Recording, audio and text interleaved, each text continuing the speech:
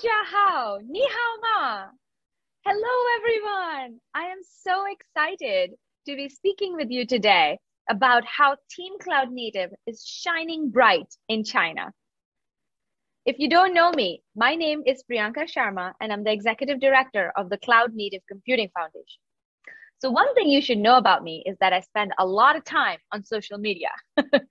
And you can find me there anytime you would like to start a conversation, either on Twitter or WeChat. And my handle is Priyanka, and you can see the spelling there. I've also copied my QR code for WeChat that you can use to get in touch at any time. Team Cloud Native is who I serve every day, and so I would love to hear from you. I'm so thrilled to be here talking to you, to welcome you to KubeCon Cloud Native Con China. Finally, this is happening. I am so thrilled we're able to get together. You know, of course, all of us, we hope and wish we were meeting in person, right? I wish I was on a stage in Shanghai or Beijing or Hangzhou, anywhere in China, really, and hanging out with you all and enjoying your hospitality, enjoying the lovely culture, the lovely food, and talking about the great technologies. But, you know, such is the way of life, and we must make do with what we have. And I'm so thrilled that you are taking the time out of your busy days to engage with us here in this format. You know, a month ago, we were able to meet in Los Angeles for KubeCon Cloud Native Con North America. It was the first hybrid event we have ever done, and the first time we met in person after this global pandemic. It was such an amazing experience. We all really miss those of you who could not make it in person. And I hope the time when we hang out again, whether it's in China, whether it's in our Europe KubeCon, whether it's in the North America one, comes soon for the sake of all of us. You know, it was an interesting experience because while there were so many things different because of how life has changed because of the pandemic, the one thing was constant. Team Cloud Native gains strength from each other. People come together and collaborate and create things no one has ever seen before. And this face-to-face interaction is worth everything. Since you folks could not make it, I would like to recap some key announcements from the North America event. You may have seen some of this if you watched virtually or read some of our coverage, but I would like to underscore the highlights so that all of us in Team Cloud Native are moving together in the same rhythm together. Many of you may remember Dan Kahn, who was the founding executive director of the Cloud Native Computing Foundation. Sadly, Dan is no longer with us in this world, but he has done so much that people continue to benefit from his legacy, from all the efforts he did. And to honor him, we have changed the KubeCon Cloud Native Con Scholarship Fund to the Dan Kahn Scholarship Fund to help those who may need assistance to attend our flagship events around the world, from anywhere around the world, whether it be a diversity scholarship or a need-based scholarship. These scholarships have changed lives. People have had new experiences, gotten new opportunities, they've gotten mentorship, and they have embedded themselves in the cloud native ecosystem and now continue to give back to others. This fund intends to keep that tradition alive for a long time to come. Another announcement I made was around the Cloud Native Credits Program. This is a program by which companies can donate resources, whether they are CI credits, compute resources, or even cash donations, to help CNCF projects with their infrastructure needs. This program exists to provide security for the CNCF projects to know that they will be able to get infrastructure resources when they need them. If you find this interesting and would like to support our projects, please feel free to get in touch, and we would love to create a program with you. I am so pleased to tell you that a lot of Chinese companies are already engaging with me, and I hope to share cool results and great donations in the next KubeCons to come. If you're a project, this is also very useful for you because you can request resources for things you need as you run some of the most critical technologies and projects and products in the world. Now, when we think of all the great things Team Cloud Native has done, one thing is at the core of what we do. It is our skills. It is the output that we produce. As we grow, as the whole world joins us to be cloud native, we need to standardize our skill sets. CNCF supports every individual and company and organization out there by offering certifications to level set and offer guidance around people's skill levels. We have the certified Kubernetes application developer, certified Kubernetes admin, certified Kubernetes security specialist exams already out there. And now we have recently announced the Kubernetes and Cloud Native Associate certification. This certification is a brand new offering to help people who are completely new to the cloud native ecosystem learn the basics and be able to enmesh themselves in our community. This exam is available now, and I highly encourage all kinds of folks, whether you're a new marketer joining a cloud native products and services team, whether you are a lawyer on an end user company, whether you're a product manager, business development professional, take this exam so you can start speaking the language of cloud native. And finally, on the fun side, if you know, we have Phippy and Friends as the cute characters who have created a cartoon book around to show how Phippy, a PHP app, modernizes herself. Phippy now has new friends. Linky the Lobster, which represents the Linkerd project, and Hazel the Hedgehog, that represents the Helm project. Phippy's friend circle is growing big and wide, and she and all of them are having a great time exploring cloud native ecosystem. Just like Phippy's friend circle is growing, we in Team Cloud Native are growing. The power of our community is growing.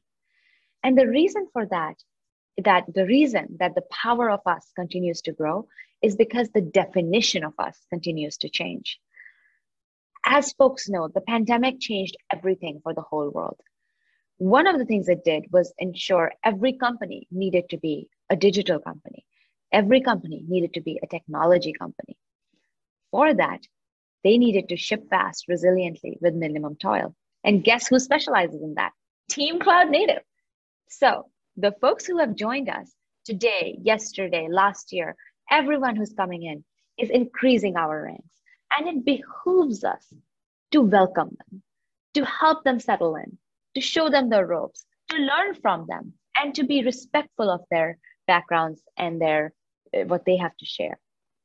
This is how the power of us will keep growing. You know, this is what we hope, but this is also what we see happening in the world around us. As I shared in my North America keynote, the number of projects from 2019 to 2021 May grew from 44 to 96. The number of contributors grew from 81,000 to 123,000. And the number of countries they represented grew from 164 to 177. These are amazing growth figures for a 2-year period. But then in the last 6 months, from May to October, we grew from 96 projects to 114, from 123,000 contributors to 137,000 contributors, and from 177 countries to 186 countries represented. Just in a period of 6 months, that's the kind of momentum we are seeing. Cloud native is essential to everyone, and these numbers are proving that. Team Cloud Native in China is no exception. The country is on a roll, and your momentum is impressive. Again, the numbers say it all. When we look at the members in China, they have grown to 80 today, which is a 55% growth from last year. Projects have grown to 25, which is a 100% increase. So I am very comfortable saying that you folks have been very productive. You've been creating amazing new technologies. You've been joining in, supporting the cloud native ecosystem, and kudos to you for that. You should be very proud of everything you have done and accomplished. When we look at contributions, just at Kubernetes, there are so many Chinese companies that are ranked in the top levels of contributors alongside global top companies. Huawei is number 7, ZTE 17, Dow Cloud 21, BoCloud 27. These are companies, they are joined by companies around the world. The Googles, the VMwares, the SUSEs, the IBMs, all kinds of folks from all around the world. And China has a strong presence as the #3 contributor to Kubernetes. The same is true for all of cloud native, actually, where China is the #2 contributor. And so many other companies like from China, such as PingCap, Alibaba, etc., join those ranks of top contributors in the overall cloud native ecosystem. I am so grateful and proud of all your accomplishments. Thank you for giving us your time, your effort, your commitment. Together, we are showing what a global community looks like. And we are the example that everybody wants to follow. Thank you for being such amazing partners in this journey. Many people are appreciative of our journey. And so I'm very proud to announce a new gold member that is joining us from China, and they are H3C. H3C is going to be part of the cloud native ecosystem and do great things with us. And they asked if I would share a message from them. So I would like to read it out to you. According to H3C, they see a new era of cloud native technologies with Kubernetes as its core, service mesh, Prometheus, DevOps, and all of the cultural elements. Therefore, H3C actively participates in the CNCF community and works hard to contribute. They provide a full stack cloud platform which aggregates AI, big data, IoT, and other technical capabilities and help the various industries out there. With the help of powerful computing power, massive storage, and intelligent data analysis methods, the cloud platform helps users timely deliver outstanding applications and functions in complex and diverse environments. They provide support for critical IT initiatives, such as containerization and microservices, which we all understand, and help users with digital transformation. This is something that everyone is doing right now, as I told you. They believe that by joining CNCF as a gold member, it is a new beginning, and they will continue to contribute to the community, absorb the nutrition of the community ecosystem, and continue to serve enterprise users. Big congratulations for joining us, H3C. We are so proud to be with you in this journey. Thank you. You know, as H3C said in their announcement, things are changing. New things are happening. There's IoT, there's machine learning, artificial intelligence, and the world is growing and building, but all this is built on cloud native. And that's why we are such a critical, powerful community in the world. There are key new verticals today, right? Like AI/ML is a great one. When I look at the AI/ML, there are so many projects in CNCF that are there to support people in their AI/ML workloads or running on cloud native. These 3 projects that I have listed here, Fluid, KubeDL, Volcano, are from China, and they are part of CNCF supporting AI/ML workloads. This is the kind of innovation that is happening. When we think of edge computing, which is taking the world by a storm, there are projects like CubeEdge, SuperEdge, Wasm Edge Runtime, OpenYurt, all, again, from China. China is a force of innovation in CNCF, and I'm so proud of all the achievements that you have. I think the results are showing already.